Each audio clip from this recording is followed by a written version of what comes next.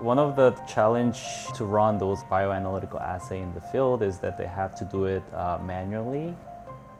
And what EMRA does is it automates that process. So it doesn't require skilled technicians or bulky laboratory instruments. If you actually bring the platform to the field, then you don't have to transport those samples to the lab. So that really saves the time and also save the cost that it requires for sample transportations. It basically monitors your inflammation levels in your body, so you can use it to detect infectious disease.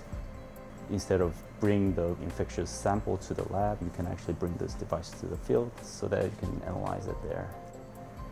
You introduce the reagents that you require for the test in the right chamber, and then you introduce the sample, and then you seal the microfluidic chip, and then you just insert it, that's it. Basically, you just put the sample in, then the device will give you an answer out. That permanent magnet is moved by the electromagnetic control. So you can basically manipulate the magnetic beads in a way that you want.